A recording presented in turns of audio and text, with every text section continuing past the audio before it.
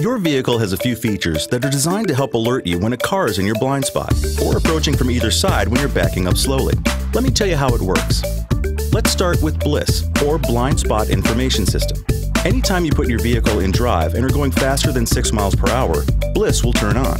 After that, it's always active when your vehicle is in drive or neutral. When a vehicle enters into your right or left adjacent lane, radar sensors in the rear of your vehicle detect it. And BLIS warns you with a solid light on the corresponding side view mirror when the vehicle is within the blind spot zone. The light will stay on until the vehicle is moved out of your blind spot.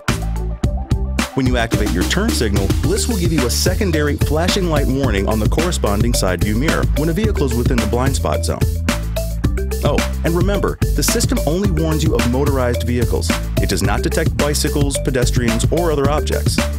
Now, let's talk about cross-traffic alert.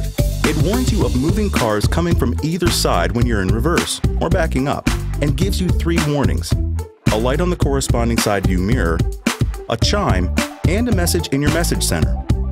Extreme weather conditions could block the sensors, but if that happens, you'll get a warning message and a chime to let you know.